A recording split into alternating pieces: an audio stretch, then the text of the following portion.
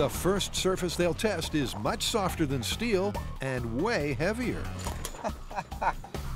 Well, you want to pop one of those out of there and into here, and we'll clamp it in?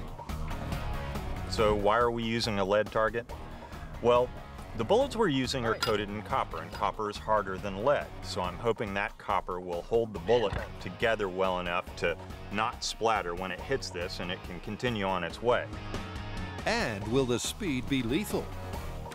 For these tests, they'll start by measuring the angle of deflection off just one surface. The bullet, if it bounces, should pass through the backboard. This red line I've taped on the table surface here is our angle of incidence. It is the angle at which our bullet will be impacting the target. What's it going to do when it gets there? I'm kind of curious about that myself.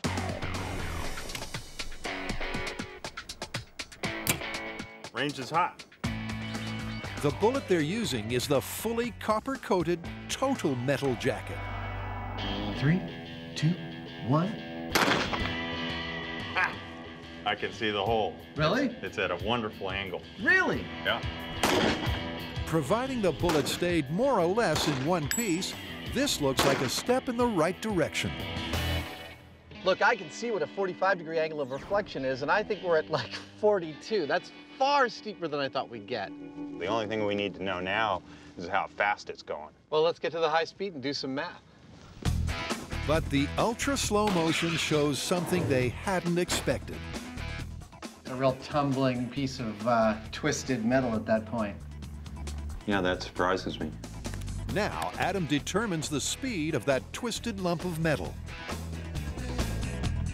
Well, all right, here's the math. Our bullet, after it struck the lead plate, was only going 171 feet per second, 116 miles per hour when it went through the backboard. That's not lethal. Lost almost all its energy. Yeah.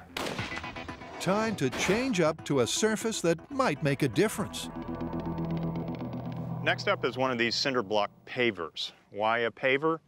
Well, this material is soft enough that it'll allow the bullet to dig into it and then have to climb out of the groove, giving us the angle we want.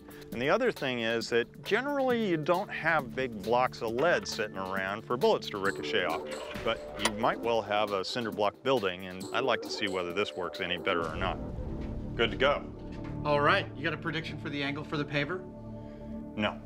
No? No. If you were to have a prediction, you had any idea what it would be? No. You don't think it's going to be steeper than lead? No. You think it's going to be less steep than lead then? I don't know. Just pull the trigger. 3, 2, 1. The bullet was squashed, but not shattered. It's now up to Adam to check on the angle. Huh. It's exactly 1/2 of 45 degrees, 22.5. That's pretty cool. And if the bullet is talking, then Adam is listening. So we're wondering, maybe we're making the bullets do too much work. Suppose we shoot them into their surface at a shallower angle of incidence. Maybe they'll store more of their energy for subsequent hits and eventually get all the way back around to the shooter. So we're going to take that 45-degree angle of incidence, split it in half, and start shooting them into the stuff at 22.5 degrees.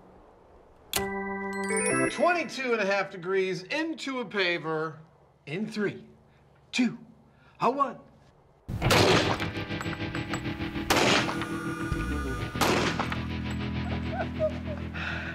I don't know, I just had this warm feeling about how much I like our job right now.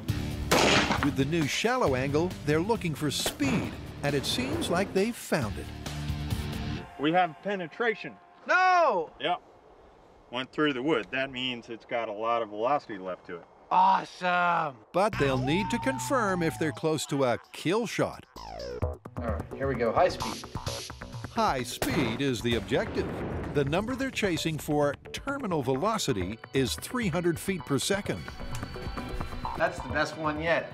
Coming off that paver, that bullet was going 488 feet per second, or 332 miles an hour. Well, that could be lethal then.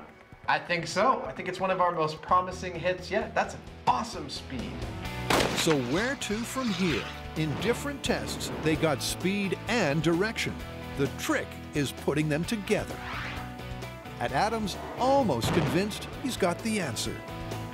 So Jamie's likeness is brought into play. Which is which? As are the 2 extra ricochet pavers. First bullet hit occurs on this paving stone at 22.5 degrees. Now we know from doing this a couple times before that it's going to bounce off this paving stone at about 12 degrees into this one. Now I have this one positioned so the bullet will hit this stone at actually about 30 degrees. It's a little bit sharper, but because it's got less energy, I think it's going to dig less into this stone and perhaps have a higher angle of reflection. Now it's into this one where really it's anybody's guess. I'm positioning it roughly about there, and I'm hoping that's enough to get the bullet back to Jamie's cutout. Now, the original myth says that each ricochet was 90 degrees off steel, so that's busted. But let's see if they can bring this one home with a less acute angle. 1 bullet, 3 paving stones, and a cardboard Hoosier, and a cartridge in a pear tree for the gold. 3, 2, 1. The odds of success seem astronomically small, but it looks like the planets have almost aligned. I see 1 mark, I see 2 marks, I see 3 marks. Our stones got hit right. I see a mark right here in my chest. No. Where's the bullet? That's a... What's that? That's it. It's still hot. Here, feel that. Ow. Yeah. That's it. Despite all those odd angles, they actually got the triple ricochet. The need now is for speed. Dead smack center. That second hit's so pretty. Starting to slow down. 3. Oh, and now we're really slowed down. Oh, I think it's bouncing off the table. There it is. I'm gonna make it.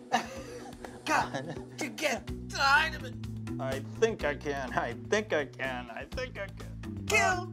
Here it comes. Even with cement slabs, they couldn't match up the speed with the angle.